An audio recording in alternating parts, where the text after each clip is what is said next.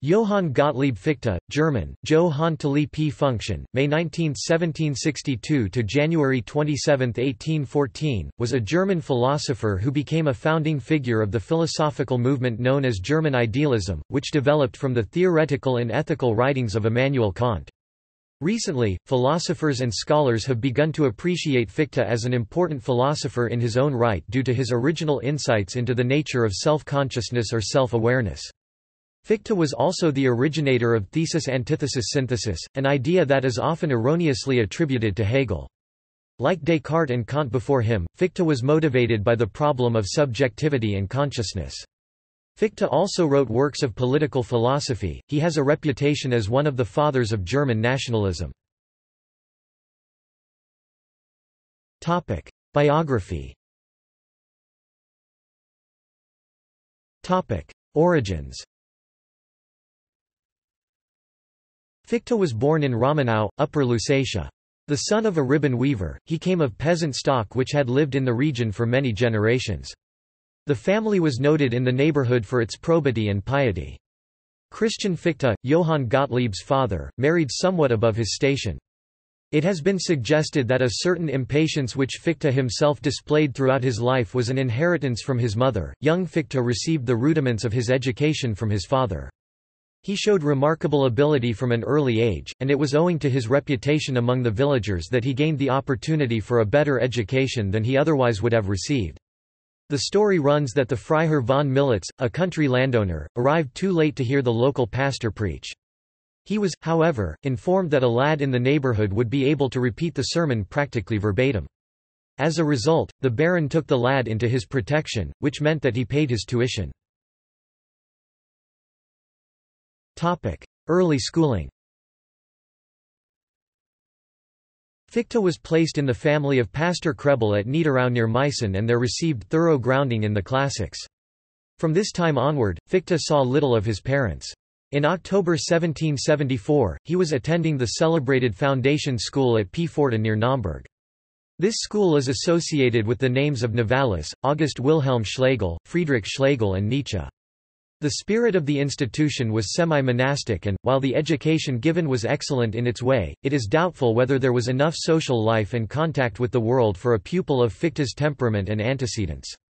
Perhaps his education strengthened a tendency toward introspection and independence, characteristics which appear strongly in his doctrines and writings.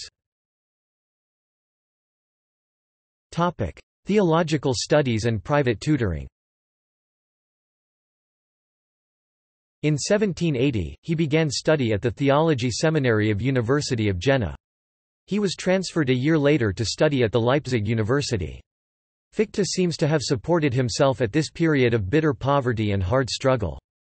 Freiherr von Militz continued to support him, but when he died in 1784, Fichte had to end his studies prematurely, without completing his degree. During the years 1784 to 1788, he supported himself in a precarious way as tutor in various Saxon families. In early 1788, he returned to Leipzig in the hope of finding a better employment, but eventually he had to settle for a much less promising position with the family of an innkeeper in Zurich. He lived in Zurich for the next 2 years 1788 to 1790, which was a time of great contentment for him. There he met his future wife, Johanna Rahn, and Johann Heinrich Pestalozzi. There he also became in 1793 a member of the Freemasonry lodge, Modestia cum Libertate, with which Johann Wolfgang Goethe was also connected. In the spring of 1790, he became engaged to Johanna. In the summer of 1790, Fichte began to study the works of Kant, but this occurred initially because one of his students wanted to know about them. They had a lasting effect on the trajectory of his life and thought. While he was assimilating the Kantian philosophy and preparing to develop it, fate dealt him a blow. The Rahn family had suffered financial reverses, and his impending marriage had to be postponed. Kant. From Zurich, Fichte returned to Leipzig in May 1790. In the spring of 1791, he obtained a tutorship at Warsaw in the house of a Polish nobleman. The situation, however, quickly proved disagreeable and he was released. He then got a chance to see Kant at Königsberg. After a disappointing interview on July 4 of the same year, he shut himself in his lodgings and threw all his energies into the composition of an essay which would compel Kant's attention and interest. This essay, completed in 5 weeks, was the Versuch einer Kritik aller Offenbarung, attempt at a critique of all revelation, 1792. In this book, according to Henrich, Fichte investigated the connections between divine revelation and Kant's critical philosophy. The first edition of the book was published without Kant or Fichte's knowledge, moreover without Fichte's name or signed preface. It was thus mistakenly thought to be a new work by Kant himself. Reviews were assuming Kant was the author when Kant cleared the confusion and openly praised the work and author. Fichte's reputation skyrocketed as many intellectuals of the day were of the opinion that it was the most shocking and astonishing news since nobody but Kant could have written this book. This amazing news of a third sun in the philosophical heavens has set me into such confusion. Karl Popper considers the book as essentially a fraud which, though rather boring, cleverly imitated Kant's style, and that the rumors that Kant himself had written the book to be contrived. Jena. In October 1793, he was married in Zurich, where he remained the rest of the year. Stirred by the events and principles of the French Revolution, he wrote and anonymously published 2 pamphlets which led to him being seen as a devoted defender of liberty of thought and action and an advocate of political changes. In December of the same year, he received an invitation to fill the position of extraordinary professor of philosophy at the University of Jena. He accepted and began his lectures in May of the next year. With extraordinary zeal, he expounded his system of transcendental idealism. His success was immediate. He seems to have excelled as a lecturer because of the earnestness and force of his personality. These lectures were later published under the title The Vocation of the Scholar, Einige Vorlesungen über die Bestimmung des Gelehrten. He gave himself up to intense production, and a succession of works soon appeared. Atheism dispute. After weathering a couple of academic storms, he was finally dismissed from Jena in 1799 as a result of a charge of atheism. He was accused of atheism in 1798 after publishing his essay, Über den Grund unseres Glaubens an eine göttliche Weltregierung, on the ground of our belief in a divine world governance, which he had written in response to Friedrich Karl Forberg's essay, Development of the Concept of Religion, in his philosophical journal. For Fichte, God should be conceived primarily in moral terms. The living and efficaciously acting moral order is itself God. We require no other God, nor can we grasp any other. On the ground of our belief in a divine world governance. Fichte's intemperate appeal to the public, Appellation and das Publikum, 1799, provoked F. H. Jacobi to publish an open letter to Fichte, in which he equated philosophy in general and Fichte's transcendental philosophy in particular with nihilism. Berlin. Since all the German states except Prussia had joined in the cry against him, he was forced to go to Berlin. There he associated himself with the Schlegels, Schleiermacher, Schelling and Tieck. In April 1800, through the introduction of Hungarian writer Ignaz Aurelius Fessler, he was initiated into Freemasonry in the Lodge Pythagoras of the Blazing Star, where he was elected minor warden. At first Fichte was a warm admirer of Fessler, and was disposed to aid him in his proposed Masonic reform. But later he became Fessler's bitter opponent. Their controversy attracted much attention among Freemasons. Fichte presented 2 lectures on the philosophy of Masonry during the same period as part of his work on the development of various higher degrees for the lodge in Berlin. A certain Johann Carl Christian Fischer, a high official of the Grand Orient, published those lectures in 1802–03 in 2 volumes under the title Philosophy of Freemasonry, Letters to Constant Philosophie der Morale. Brief and Constant, where Constant referred to a fictitious non-Mason. In November 1800, Fichte published The Closed Commercial State, a philosophical sketch as an appendix to the Doctrine of Right and an example of a future politics, Der Geschlossene Handelsstaat. Ein philosophischer Entwurf als Anhang zur Rechtslehre und Probe einer künftig zu liefernden Politik, a philosophical statement of his property theory, a historical analysis of European economic relations, and a political proposal for reforming them. In 1805, he was appointed to a professorship in Erlangen. The disaster at Jena in 1806, in which Napoleon completely crushed the Prussian army, drove him to Königsberg for a time, but he returned to Berlin in 1807 and continued his literary activity. The deplorable situation of Germany stirred him to the depths and led him to deliver the famous addresses to the German nation, Reden und die Deutsche Nation, 1808, which guided the uprising against Napoleon. He became a professor of the new university at Berlin, founded in 1810. By the votes of his colleagues, Fichte was unanimously elected its rector in the succeeding year. But, once more, his impetuosity and reforming zeal led to friction, and he resigned in 1812. The campaign against Napoleon began, and the hospitals at Berlin were soon full of patients. Fichte's wife devoted herself to nursing and caught a virulent fever. Just as she was recovering, he himself was stricken down. He died of typhus at the age of 51. His son, Emanuel Hermann Fichte, the 18th of July 1796 to the 8th of August 1879, also made contributions to philosophy. Topic: Philosophical work. In mimicking Kant's difficult style, his critics argued that Fichte produced works that were barely intelligible. He made no hesitation in pluming himself on his great skill in the shadowy and obscure, by often remarking to his pupils, that there was only one man in the world who could fully understand his writings, and even he was often at a loss to seize upon his real meaning. On the other hand, Fichte himself acknowledged the difficulty of his writings, but argued that his works were clear and transparent to those who made the effort to think without preconceptions and prejudices. Fichte did not endorse Kant's argument for the existence of noumena, of things in themselves, the supra-sensible reality beyond the categories of direct human perception. Fichte saw the rigorous and systematic separation of things in themselves, noumena, and things as they appear to us, phenomena, as an invitation to skepticism.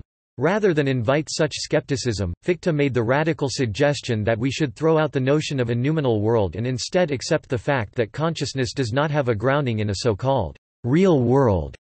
In fact, Fichte achieved fame for originating the argument that consciousness is not grounded in anything outside of itself. The phenomenal world as such, arises from self-consciousness, the activity of the ego, and moral awareness.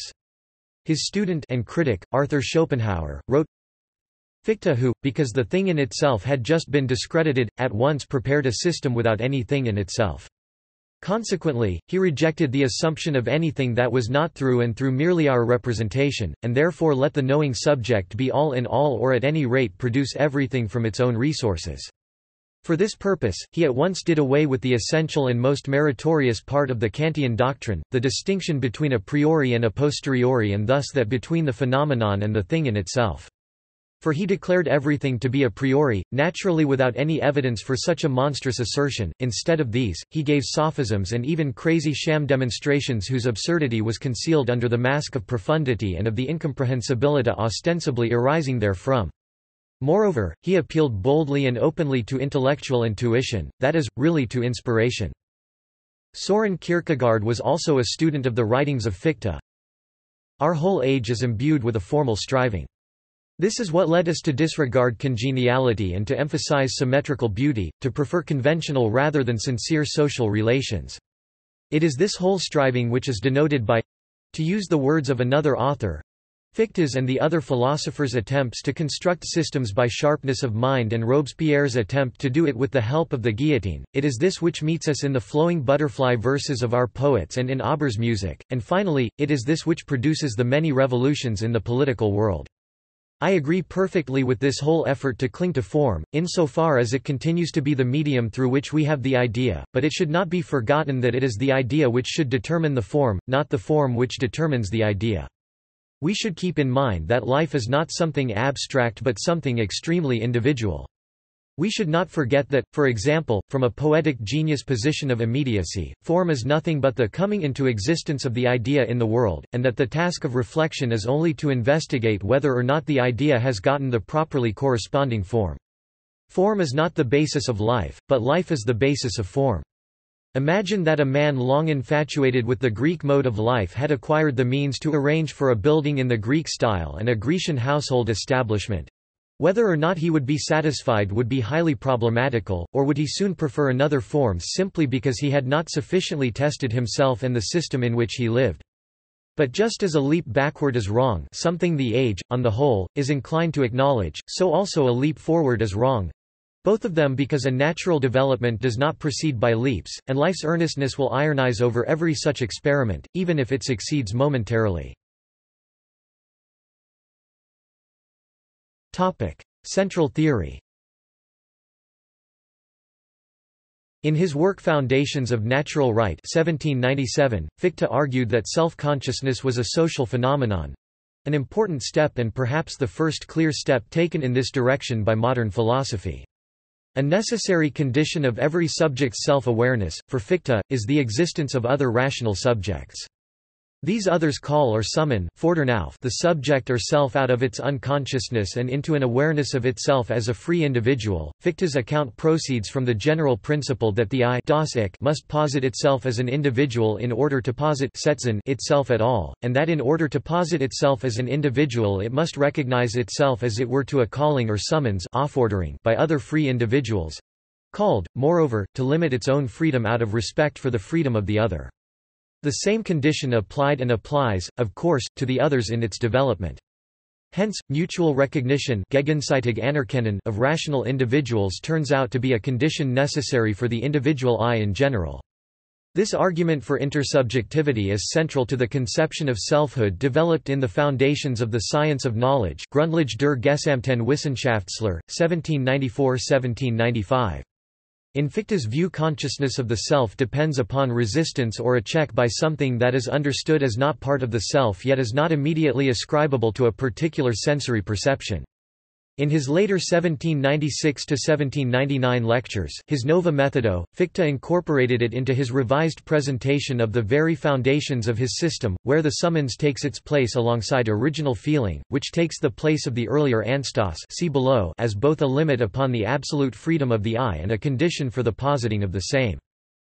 The I itself posits this situation for itself. To posit does not mean to create the objects of consciousness.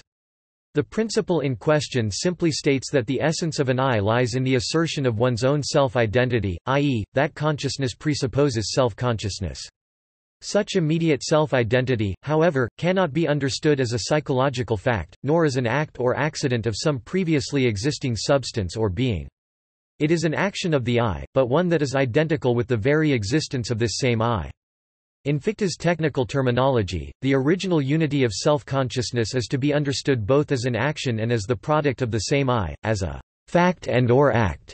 Tathandlung, modern German, Tathandlung, a unity that is presupposed by and contained within every fact and every act of empirical consciousness, although it never appears as such therein.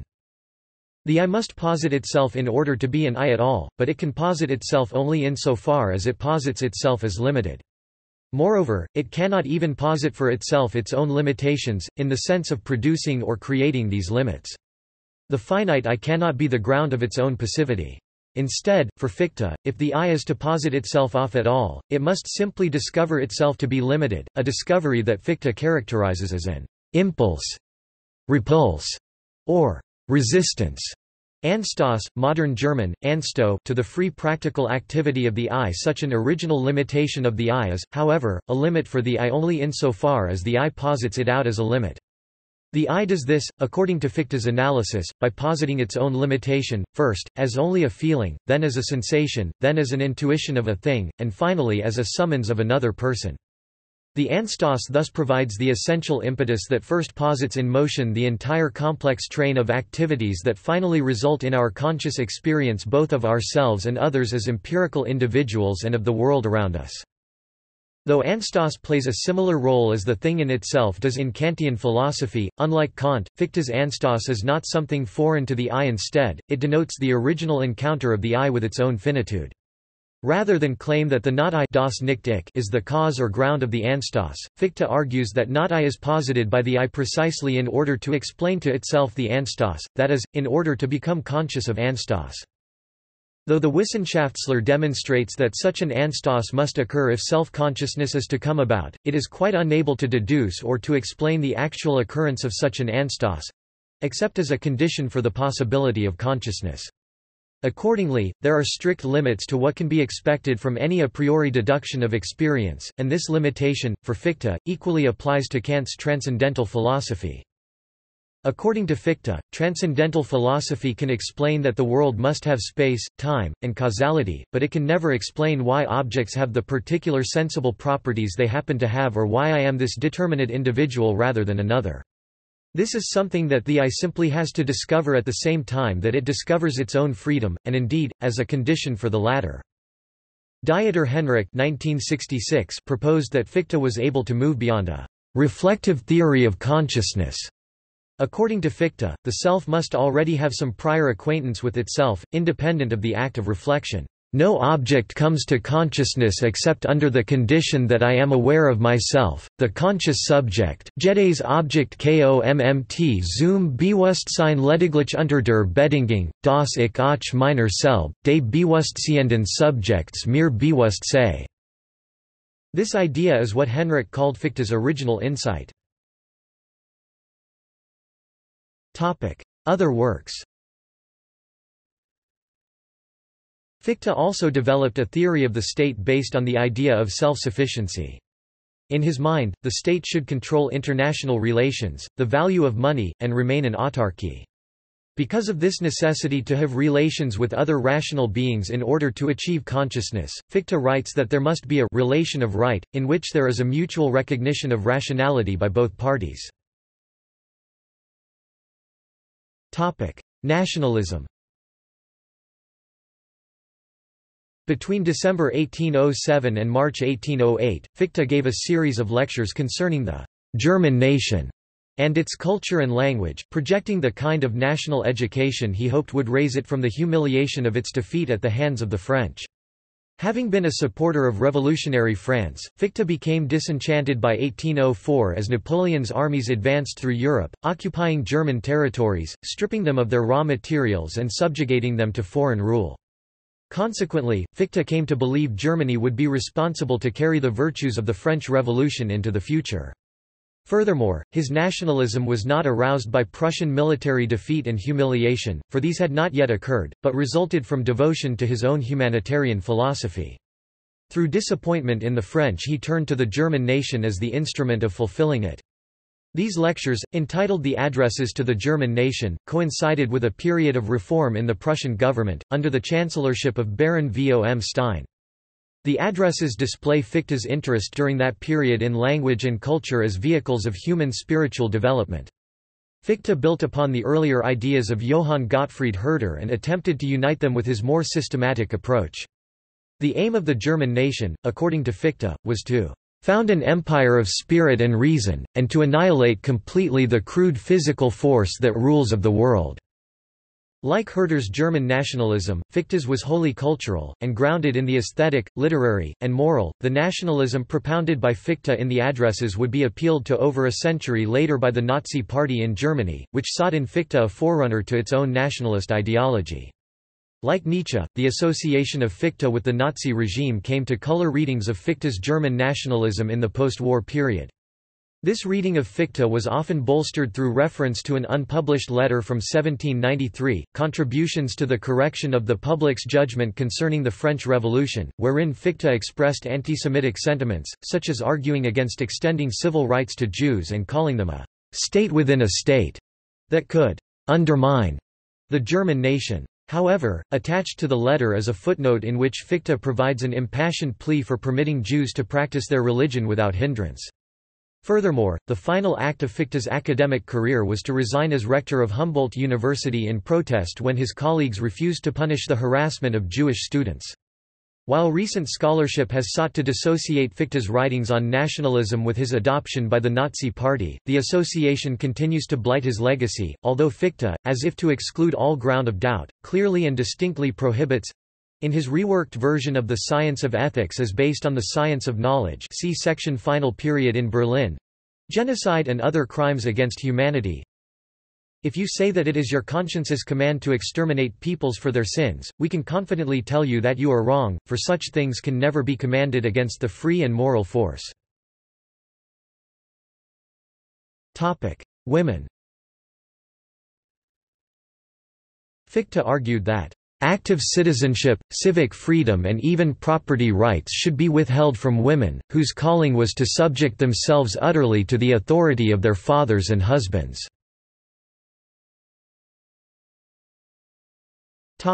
Final period in Berlin. Fichte gave a wide range of public and private lectures in Berlin from the last decade of his life. These form some of his best-known work, and are the basis of a revived German-speaking scholarly interest in his work. The lectures include two works from 1806. In The Characteristics of the Present Age, Die Grundzüge des gegenwärtigen Zeitalters, Fichte outlines his theory of different historical and cultural epochs. His mystic work The Way Towards the Blessed Life, Die Anweisung zum seligen Leben oder auch die Religionslehre, gave his fullest thoughts on religion. In 1808 he gave a series of speeches in French-occupied Berlin, addresses to the German nation. In 1810, the new University of Berlin was set up, designed along lines put forward by Wilhelm von Humboldt. Fichte was made its rector and also the first chair of philosophy. This was in part because of educational themes in the addresses, and in part because of his earlier work at Jena University. Fichte lectured on further versions of his Wissenschaftslehre. Of these, he only published a brief work from 1810, The Science of Knowledge in its general outline, Die Wissenschaftslehre, in Ihrem allgemeinen Umriss also translated as Outline of the Doctrine of Knowledge. His son published some of these 30 years after his death. Most only became public in the last decades of the 20th century, in his collected works. This included reworked versions of the Doctrine of Science Wissenschaftslehre, 1810–1813, The Science of Rights Das System der Rechtslehre, 1812, and The Science of Ethics as based on the Science of Knowledge Das System der Sittenlehre nach den Prinzipien der Wissenschaftslehre, 1812, 1st ed., 1798. Bibliography. Selected works in German. Wissenschaftslehre. Über den Begriff der Wissenschaftslehre oder der sogenannten Philosophie 1794. Grundlage der gesamten Wissenschaftslehre 1794–1795. Wissenschaftslehre Nova Methodo 1796–1799, Halle Nachschrift 1796–1797 and Krause Nachschrift 1798–1799. Versuch einer neuen Darstellung der Wissenschaftslehre 1797–1798. Darstellung der Wissenschaftslehre 1801. Die Wissenschaftslehre 1804, 1812, 1813. Die Wissenschaftslehre, in Ihrem allgemeinen Umriss dargestellt 1810. Other works in German. Versuch einer Kritik aller Offenbarung 1792. Beitrag zur Berichtigung der Urteil des Publikums über die Französische Revolution 1793. Einige Vorlesungen über die Bestimmung des Gelehrten 1794. Grundlage des Naturrechts 1796. Das System der Sittenlehre nach den Prinzipien der Wissenschaftslehre 1798. Über den Grund unseres Glaubens an eine göttliche Weltregierung 1798. Appellation an das Publikum über die Deutsche Kirche. Sachs. Confiscationsreskript im beigemessenen atheistischen Auerungen. Eine Schrift, die man zu lesen bittet, ehe man sie konfessiert. 1799. Der Geschlossene Handelsstaat. Ein philosophischer Entwurf als Anhang zur Rechtslehre und Probe einer Künftig zu liefernden Politik 1800. Die Bestimmung des Menschen 1800. Friedrich Nicolai Leben und Sonderbare Meinungen 1801. Philosophie der Morale. Brief and Constant 1802–03. Die Grundzüge des gegenwärtigen Zeitalters 1806. Die Anweisung zum Seeligen Leben oder auch die Religionslehre 1806. Reden und die Deutsche Nation 1807–1808. Das System der Rechtslehre 1812. Topic: Correspondence. Jacobi and Fichte, German text 1799–1816, with introduction and critical apparatus by Marco Avaldo and Ariberto Acerba. Introduction, German text, Italian translation, 3 appendices with Jacobi's and Fichte's complementary texts, philological notes, commentary, bibliography, index, Istituto Italiano per gli Studi Filosofici Press, Naples 2011, ISBN 978-88-905957-5. 2. Topic: collected works in German. The New Standard Edition of Fichte's works in German, which supersedes all previous editions, is the Gesamtausgabe collected works or complete edition, commonly abbreviated as GA, prepared by the Bavarian Academy of Sciences, Gesamtausgabe der Bayerischen Akademie der Wissenschaften, 42 volumes, edited by Reinhard Loth, Hans Gliwitzki, Erich Fuchs and Peter Schneider, Stuttgart Bad Cannstatt, Frohman Holzburg, 1962–2012. It is organized into 4 parts: Part 1, Published Works Part 2, Unpublished Writings Part 3, Correspondence Part 4, Lecture Transcripts. Fichte's works are quoted and cited from GA, followed by a combination of Roman and Arabic numbers, indicating the series and volume, respectively, and the page numbers. Another edition is Johann Gottlieb Fichte's Samtliche Werke, abbrev. SW, ed. I. H. Fichte. Berlin, De Gruyter, 1971. Topic: selected works in English concerning the conception of the science of knowledge generally. Über den Begriff der Wissenschaftslehre oder der sogenannten Philosophie, 1794, translated by Adolf Ernst Kroger. In the Science of Knowledge, pp. 331–336. Philadelphia, J.B. Lippincott & Co., 1868. RPT, London, Trubner & Co., 1889. Attempt at a Critique of All Revelation. Trans. Garrett Green. New York, Cambridge University Press, 1978. Translation of Versuch einer Kritik aller Offenbarung, 1st ed., 1792, 2nd ed., 1793, Early Philosophical Writings. Trans. and ed. Daniel Brazil. Ithaca, Cornell University Press, 1988. Contains selections from Fichte's writings and correspondence from the Jena period, 1794–1799. Foundations of the Entire Science of Knowledge. Translation of Grundlage der Gesamten Wissenschaftslehre 1794–95, 2nd ed., 1802, Fichte's first major exposition of the Wissenschaftslehre. In, Heath, Peter, Lax, John, eds. 1982. The Science of Knowledge. With the first and second introductions reissued, first published by Meredith Corporation 1970. Texts in German Philosophy. Translated by Heath, Peter, Lax, John. Cambridge University Press. ISBN 978-0-521-27050-2. Foundations of Natural Right. Trans. Michael Bauer. ed. Frederick Neuhauser. Cambridge, Cambridge University Press, 2000. Translation of Grundlage des Naturrecht, 1796–97, Foundations of Transcendental Philosophy Wissenschaftslehre Nova Methodo FTP. Trans. and ed. Daniel Brazil. Ithaca, N.Y., Cornell University Press, 1992. Translation of Wissenschaftslehre Nova Methodo, 1796–1799, The System of Ethics According to the Principles of the Wissenschaftslehre. Translation of Das System der Sittenlehre nach den Prinzipien der Wissenschaftslehre, 1798. Ed. and trans. Daniel Brazil and Gunter Zoller. Cambridge University Press, 2005. Introductions to the Wissenschaftslehre and Other Writings. Trans. and ed. Daniel Brazil. Indianapolis, and Cambridge, Hackett, 1994. Contains mostly writings from the late Jena period, 1797–1799, The Vocation of Man, 1848. Trans. Peter Preuss. Indianapolis, translation of Die Bestimmung des Menschen, 1800, The Vocation of the Scholar, 1847. Translation of Einige Vorlesungen über die Bestimmung des Gelehrten, 1794, a crystal-clear report to the general public concerning the actual essence of the newest philosophy, an attempt to force the reader to understand. Trans. John Boterman and William Rash.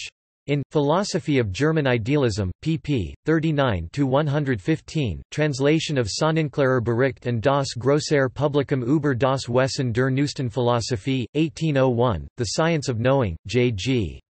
Fichte's 1804 Lectures on the Wissenschaftslehre with an introduction by the translator and a German-English glossary. Sunni series in Contemporary Continental Philosophy. Translated by Wright, Walter E. Albany, New York, State University of New York Press, 2005. ISBN 978-0-7914-6449-6. Outline of the Doctrine of Knowledge, 1810 translation of Die Wissenschaftslehre, in Ihrem allgemeinen Umriss published in From the Popular Works of Johann Gottlieb Fichte, Trubner & Co., 1889, trans. William Smith. On the Nature of the Scholar, 1845 translation of Über das Wesen des Gelehrten, 1806. Characteristics of the Present Age Die Grundzüge des gegenwärtigen Zeitalters, 1806. In The Popular Works of Johann Gottlieb Fichte, 2 vols, trans, and ed. William Smith. London, Chapman, 1848-49. Reprint, London, Thomes Press, 1999. Addresses to the German Nation Reden and die Deutsche Nation, 1808, ed., and trans. Gregory Moore. Cambridge University Press, 2008. The Philosophical Rupture Between Fichte and Schelling, Selected Texts and Correspondence 1800–1802. Trans, and eds. Michael G. Vader and David W. Wood. Albany, New York, State University of New York Press, 2012. Includes the following texts by Johann Gottlieb Fichte, correspondence with F. W. J. Schelling 1800–1802. Announcement. 1800, extract from New Version of the Wissenschaftslehre. 1800. Commentaries on Schelling's System of Transcendental Idealism and Presentation of My System of Philosophy. 1800–1801. Topic. Works online in English. J. G. Fichte. The Wissenschaftslehre as Mathematics. Announcement. 1800–1801. Asterisk 1. Addresses to the German Nation 1922, T.R.s. R. F. Jones and G. H. Turnbull, Ia Uteranto. The Destination of Man 1846. Alternative translation of The Vocation of Man, T.R. Mrs. Percy Sinnott, Ia Uteranto. Doctrine de la Science Paris, 1843. French translation of Foundations of the Entire Science of Knowledge. Google Harvard Google Oxford Google UMich in French. Johann Gottlieb Fichte's Popular Works 1873, Tr. William Smith, Ia Uteranto. New Exposition of the Science of Knowledge 1869. Translation of Versuch einer neuen Darstellung der Wissenschaftslehre, Tr. A. E. Kroger, Google Harvard Google NYPL Ia Uteranto. On the Nature of the Scholar 1845. Alternative translation of The Vocation of the Scholar, Tr. William Smith, Ia Uteranto. The Popular Works of Johann Gottlieb Fichte 1848–49, Tr. William Smith. Volume 1, 1848. Google Oxford Ia Uteranto 4th ed., 1889. Ia Illinois Ia Uteranto. Volume 2, 1849. Ia Uteranto 4th ed., 1889. Google Stanford Ia Illinois Ia Uteranto. The Science of Ethics as Based on the Science of Knowledge 1897, Tr. A. E. Kroger, Google UMich Ia Uteranto. The Science of Knowledge 1889. Alternative translation of Foundations of the Entire Science of Knowledge, Tr. A. E. Kroger, Ia Uteranto. The Science of Rights 1889, Tr. A. E. Kroger. Ia Ucal. German Versuch einer Kritik aller Offenbarung Königsberg, 1792, 2nd ed., 1793. Gallica Google Oxford Google Oxford. The Vocation of Man 1848, Tr. William Smith, Google Oxford 1910. Google UCal. The Vocation of the Scholar 1847, Tr. William Smith, Ia UCal. The Way Towards the Blessed Life 1849, Tr. William Smith, Google, Oxford. On the Foundation of Our Belief in a Divine Government of the Universe. Alternative translation of On the Ground of Our Belief in a Divine World Governance. Trans. Anon. N.D. Notes. References. Daniel Brazil. Fichte's Inicedamus Review and the Transformation of German Idealism. The Review of Metaphysics, 34 1980-81, 545–68. Daniel Brazil and Tom Rockmore eds. Fichte, Historical Contexts, Contemporary Controversies. Atlantic Highlands, Humanities Press, 1994. Daniel Brazil and Tom Rockmore eds. Fichte, German Idealism, and Early Romanticism, Rodopi, 2010. Daniel Brazil. Thinking Through the Wissenschaftslehre, Themes from Fichte's Early Philosophy. Oxford, Oxford University Press, 2013. Ezekiel L. Pozizorski. Between Reinhold and Fichte, August Ludwig Holson's Contribution to the Emergence of German Idealism. Karlsruhe, Karlsruher Institut für Technologie, 2012. Sally Sedgwick. The Reception of Kant's Critical Philosophy, Fichte, Schelling, and Hegel. Cambridge, Cambridge University Press, 2007. Violetta L. Weibel, Daniel Brazil, Tom Rockmore eds. Fichte and the Phenomenological Tradition, Berlin, Walter de Gruyter, 2010. Gunter Zoller. Fichte's Transcendental Philosophy, The Original Duplicity of Intelligence and Will. Cambridge, Cambridge University Press, 1998. Further reading. Karl Amerix, Dieter Sturma eds. The Modern Subject, Conceptions of the Self in Classical German Philosophy, SUNY Press, 1995. Arash Abizadeh. Was Fichte an ethnic nationalist? History of Political Thought 26.2 2005, 334–359. Gunnar Beck. Fichte and Kant on Freedom, Rights and Law, Lexington Books Rowman and Littlefield, 2008. Franks, Paul. All or Nothing, Systematicity, Transcendental Arguments, and Skepticism in German Idealism, Cambridge, Harvard University Press, 2005. T. P. Hohler. Imagination and Reflection, Intersubjectivity. Fichte's Grundlage of 1794. The Hague, Nijhoff, 1982. Wayne Martin. Idealism and Objectivity, Understanding Fichte's Jena Project. Stanford, Stanford University Press, 1997. Fichte, 1 Johann Gottlieb, article in, Meyer's Conversations Lexicon, 4. AUFL, 1888–1890, BD, 6, S 234F. Harold Munster. Fichte trifft Darwin, Luhmann und Derrida, die Bestimmung des Menschen in Differenztheoretischer Rekonstruktion und im Kontext der Wissenschaftler Nova Methodo. Fichte meets Darwin, Luhmann and Derrida. The Vocation of Man, as reconstructed by theories of difference and in the context of the Wissenschaftler Nova Methodo. Amsterdam, New York, Rodopi, 2011. Fichte Studien Supplementa, Volume 28. Frederick Neuhauser. Fichte's Theory of Subjectivity. Cambridge, Cambridge University Press, 1990. Tom Rockmore. Fichte, Marx, and the German Philosophical Tradition. Carbondale, Southern Illinois University Press, 1980. Rainer Schaefer. Johann Gottlieb Fichte's Grundlage der gesamten Wissenschaftslehre von 1794. Darmstadt, Wissenschaftliche Buchgesellschaft, 2006. Ulrich Schwab. Individuals und Transindividuals Ich. Die Selbindividuation reiner Subjektivität und Fichte's Wissenschaftslehre Nova Methodo.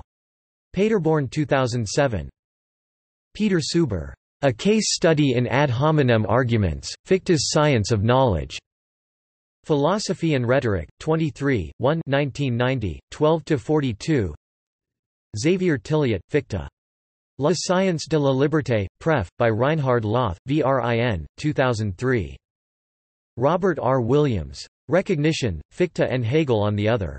Albany, State University of New York Press, 1992. David W. Wood. Mathesis of the Mind, a study of Fichte's Wissenschaftslehre and geometry.